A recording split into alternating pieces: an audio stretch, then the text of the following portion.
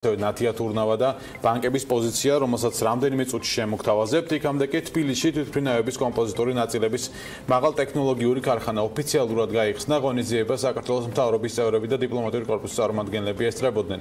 პროექტის სრული საინვესტიციო მოცულობა 93 მილიონი დოლარია. ქარხანამ 300 ადამიანი მუშახელი უნდა დაასაქმოს, რომლებიც გადამზადდებიან ავიაციის წარმოების ბაზარზე წამყვანი სპეციალისტების მიერ. ქართულ-ებრაული ინვესტიციის დეტალებით საპარტნიორო ფონდის ხელმძღვანელი საგანელიძე ისაუბრებს საქმის კურსის პირდაპირ ეთერში, თუმცა ეს არ იქნება ერთ-ერთი თემა, რომელზეც გვინდა ბატონ დავითთან საუბარი. ბატონ დავით, შუადღე მშვიდობის, მადლობა გადაცემაში მონაწილეობისთვის. დასაწყისში ქარხანაზე გვითხოვარით, დაიწყო თუ არა მან უკვე სრული დატვირთვით მუშაობა და საწყის ეტაპზე რა ნაწილების წარმოებაზე იქნება ორიენტირებული? მოგესალმებით, დიდი მადლობა, რომ ეს თემა თქვენთან ერთ-ერთ მნიშვნელოვან თემად იქცა. იმიტომ რომ მართლაც არა მარტო ქვეყნისთვის, არამედ ამიერკავკასიისთვის მიმაჩნია, რომ ეს არის ერთ-ერთი უნიკალური, უპრეცედენტო შემთხვევა, რომ ასეთი მაღალი ტექნოლოგიების საწარმო, რომელიც დეტალებს დაამზადებს ყველაზე დაცული სატრანსპორტო საშუალებებისთვის, თვითმფრრინავებისთვის და მათ შორის ისეთი ავიაგიგანტებისთვის, როგორიცაა ბოინგი, ეარბასი და ასე შემდეგ და ასე შემდეგ. და საქართველოს აქ ნამდვილად ის პატივი, რომ ასეთი თვითმფრრინავებისთვის გამოუშვას კარებები, სხვადასხვა აეროდინამიური ნაწილები და ასეთი ნაწილი დაახლოებით პირველ ეტაპზე იქნება 215-მდე. ჩვენი პარტნიორი კომპანია ეს არის LBT ამერიკული კომპანია, რომლის აქციების კოტირება ხდება როგორც NASDAQ-ის, ასევე ტელ-ავივის ბირჟებზე.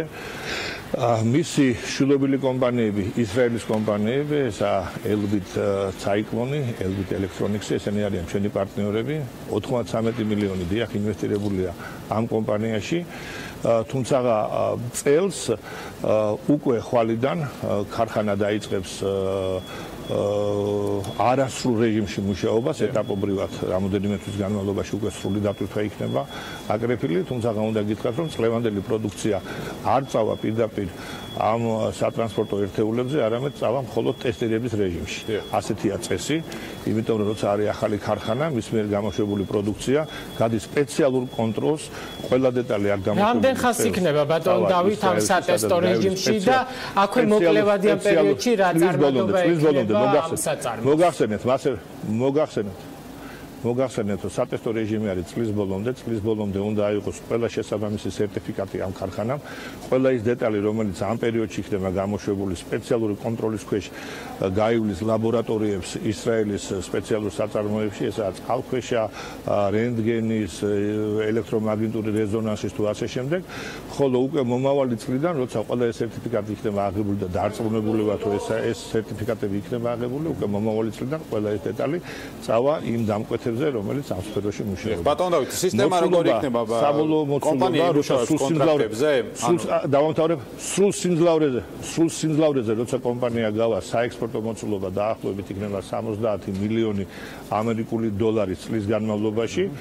თუმცა შემდგომ ეტაპებზე ახალი დეტალების დამზადება იქ არის გათვალისწინებული. მინდა გითხრათ, რომ დღესდღეობით ამ კომპანიებისთვის დეტალები მზადდება ისრაელში, იქ რამოდენიმე ასეულია, მხოლოდ 200-ზე მეტი დეტალი იქნება ამ ეტაპზე და მერე შესაძლებელია ძალიან ბევრი სხვა დეტალის წარმოება. ანუ ამ ეტაპზე თქვათ მაქსიმალური წარმატება იქნება 70 მილიონამდე კომპანიას, იმის გათვალისწინებით რამდენ კონტრაქტს მიიღებს წლიურად. 70 მილიონი საექსპორტო პროდუქცია იქნება შექმნილი უკვე მას შემდგომ რაც სრული დატვირთვით დაიწყებს ქარხანა მუშაობას.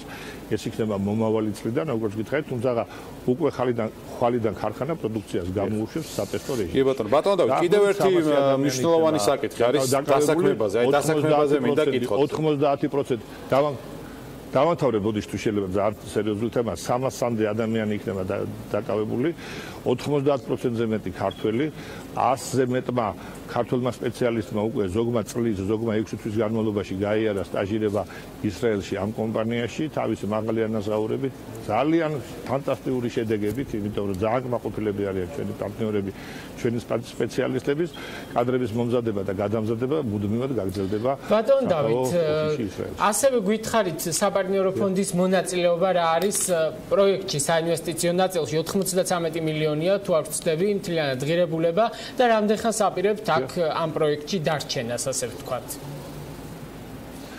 93 მილიონი არის მთლიანი ღირებულება, როცა ქარხანა საბოლოოდ ყველა მისი მიმართულება იქნება დამთავრებული. ამ ეტაპზე უკვე ჩართული იქნება ბანკი, ჩვენი equity-ში, ანუ კაპიტალში მონაწილეობა ორივე მხარემ განსაზღვრეთ და ამით იწყება მუშაობა. ამ ეტაპზე უკვე ბანკის ჩართულობა იქნება ფინანსურ მოდელში, რაც ჯამში 93 მილიონზე, როგორც მოგახსენეთ. როგორც წესი, საპარტნიორო ფონდი არასოდეს არ რჩება მუდმივად იმ საწარმოში, რომელსაც ის აფინანსებს და რომლის სტარტზეც იზღებულობს მონაწილეობას.